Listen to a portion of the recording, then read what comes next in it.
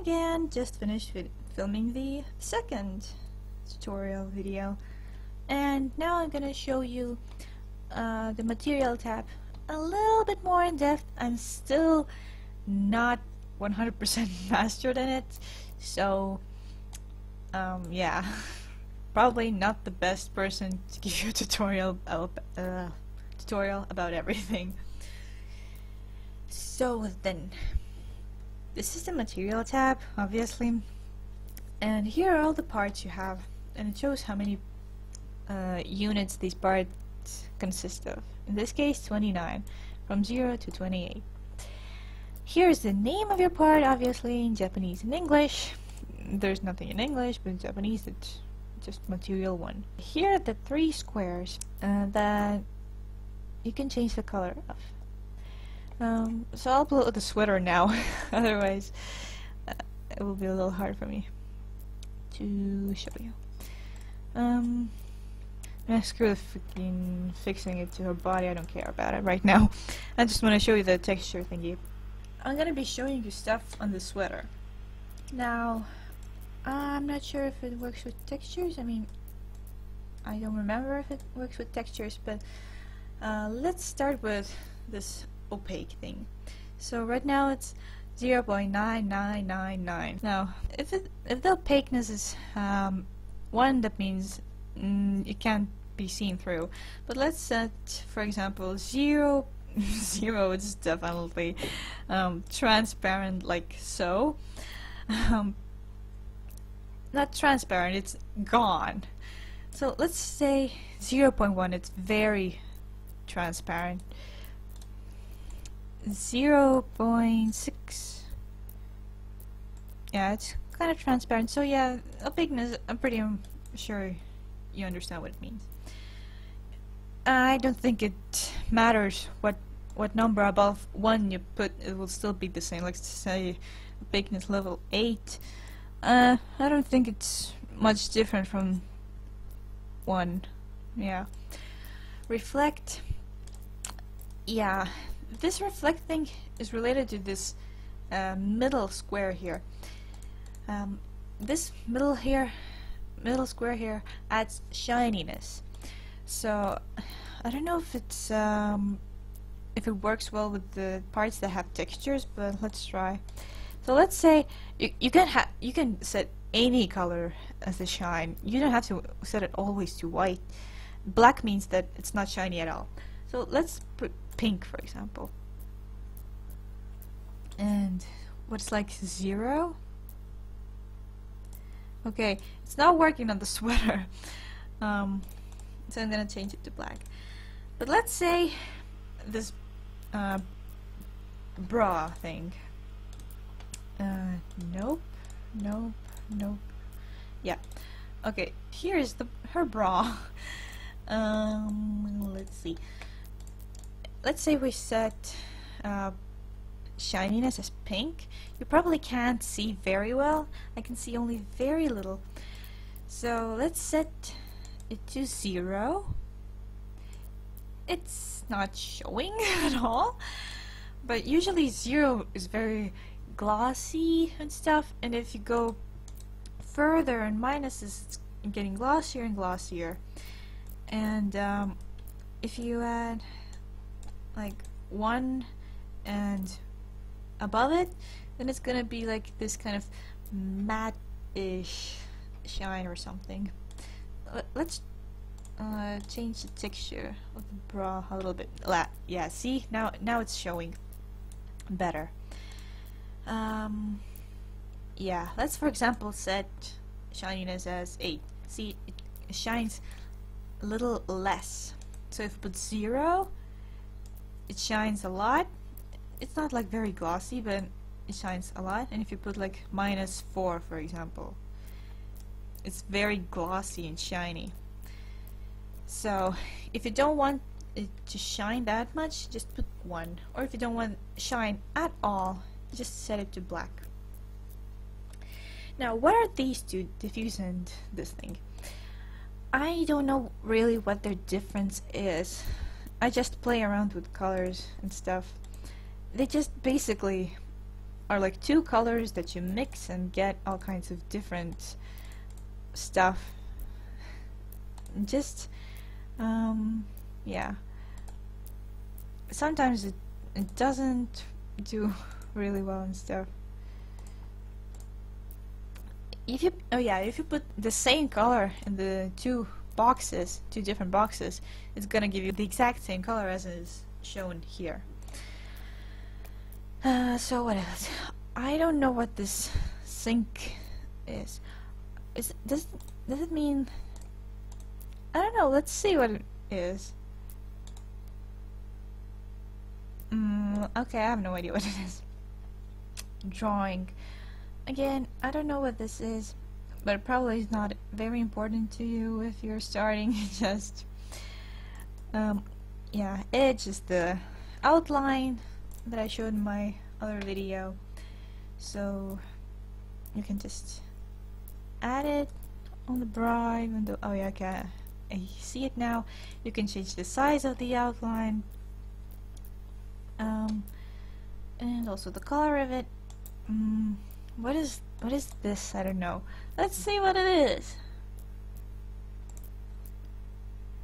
I have no clue. And let's go back to the sweater. So obviously texture here, obvious sphere file. Now sphere files are, I don't even know how to explain what they are, but basically a lot of people use it to add some kind of like shine, like special kind of shine to the models or something. But I've also seen some SPA or sphere files having like actual textures, like floral or hearts and stuff, and they looked like very spherical, to be honest. But I've also seen this SPA and spheres as BMD files, so that was very confusing to me. I have no idea how and why is it possible, but yeah. Also, I have no idea what this texture thing. Oh, hello. What are you doing? Can I draw? Change texture, edit an external editor, open with, view size, any, change current texture. Interesting. So I guess it lets you change the texture. Again, I don't work with this that much. I'm not a professional. Don't really ask me. I guess this thing goes for the SPA file and sphere file. Holy crap, what the hell is this? Open, change texture, blah blah. Yeah. Okay, here's the add sphere. I think invalid multi-sphere subtext. Invalid, that means the sphere is not gonna appear on your part. Multi-sphere and add sphere. I don't remember what the difference between them was. And subtext, it's like, again, I don't remember what it was. Do you have any? Okay. Yes. I mean, we can test and see what. Whoa. Slow down. No, my laptop is very laggy. So invalid means it's not gonna show multi-sphere. It just, I think it like the sphere like takes over or something. I can't explain, it's so hard. Add sphere just means, well, it adds this kind of shine or whatever it has. And sub texture pretty much turns into a texture, I believe, or something. Toons. Now these are basically like shadows. Like, look at her face, for example. This line here.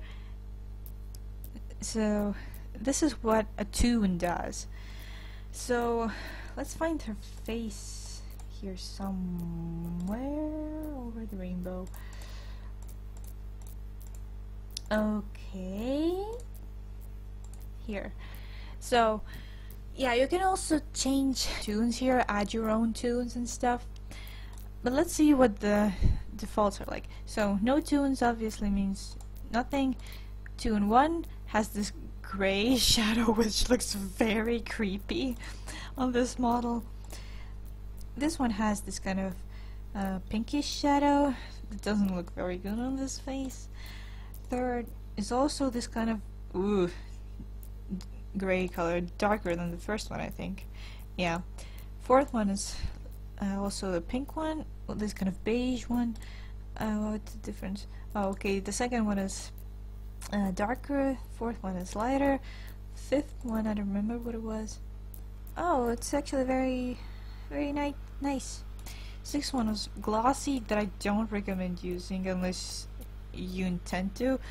For some reason, it's very ugly in my opinion. And 7 and so are just empty slots that I usually use to put my own tunes. So, for example, yeah, I don't know if you can actually add the tune if you have this minus here. Let's try. So this face had Hada tune, what, PNG or BMP? No, PNG. Or not? No, BMP. Just in PMX, in Japanese PMX it changes like automatically. Here you have to click, like instantly, not automatically.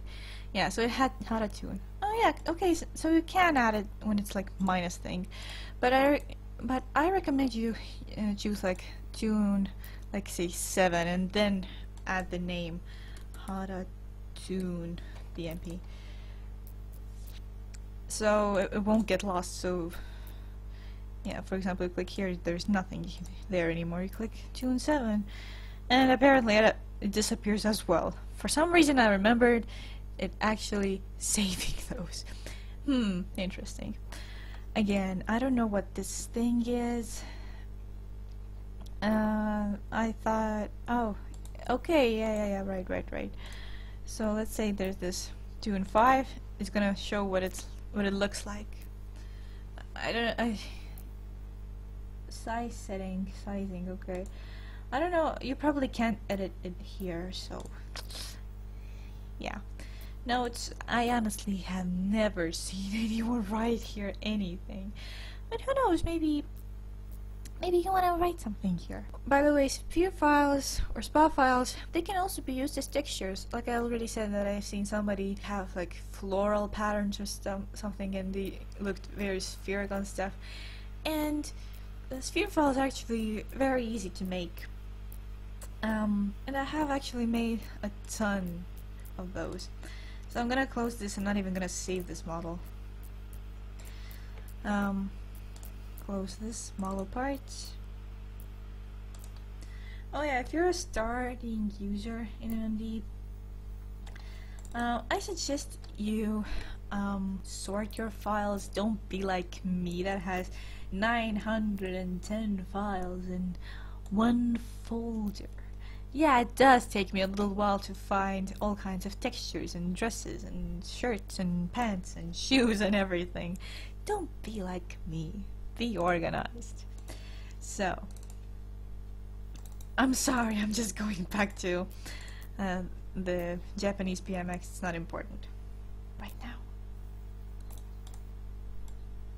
I'm just gonna show you what kind of sphere files I have made. So let's go here. I have made a ton. The reason why is because I wanted to make a Tita version of Uni, because I really like Uni.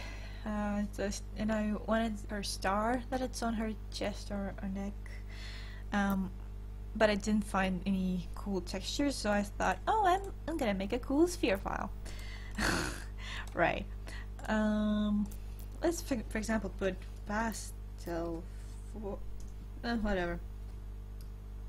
And this is what it looks like. It looks very glossy and stuff. And yes, I made it. You can make any colors you want. But I've mostly seen like metallic stuff, metallic textures being used there and stuff. Like I also have this matte here.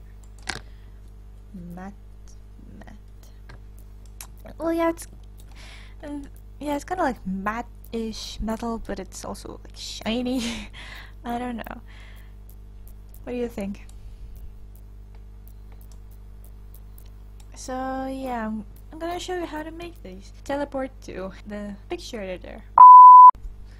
Okay, since I don't have Photoshop or GIMP or whatever, I'm just using Sumo Paint online to make textures or to edit them.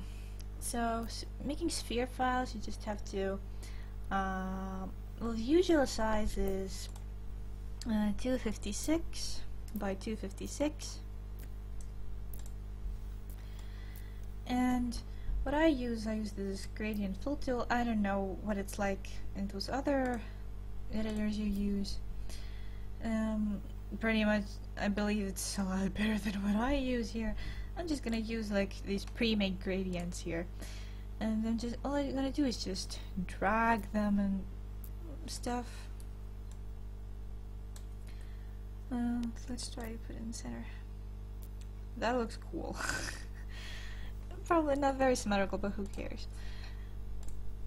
Now let's say a spiral. I can't spell. Save this to model parts.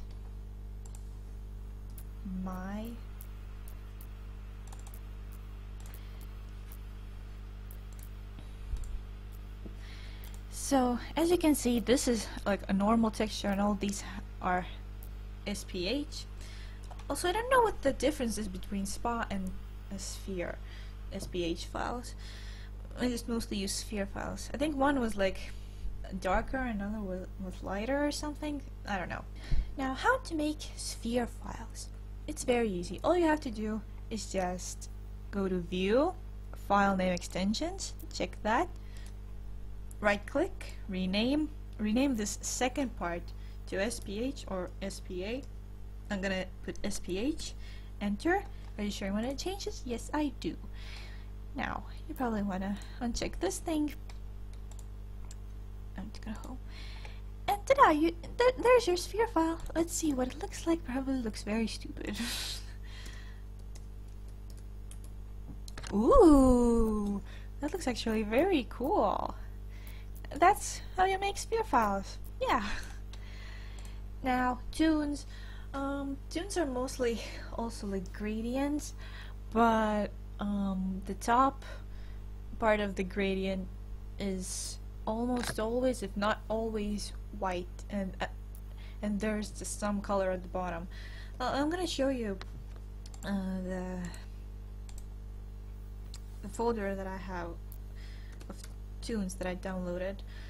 Tune pack by Swagmare. So yeah, they have made these tunes that look like this. It's a really nice pack here. So yeah, that's what tunes look like. Oh yeah, there's those kind of square kind of tunes. Like I said, almost always white at the top. Here's some pink tint to it. And I guess that is all for now. Hope you enjoyed the video. I hope this helped you kind of in some way. If not, I'm sorry. I tried my best. I'm not a good teacher in any way. You probably have to look for other tutorials out there. But right now, thanks for watching. Hope you enjoyed. Hope you have a nice day. And see you in my next video, which will be kinda soon, and it's kind of exciting. Not related to these yet, but still kind of exciting. And bye bye.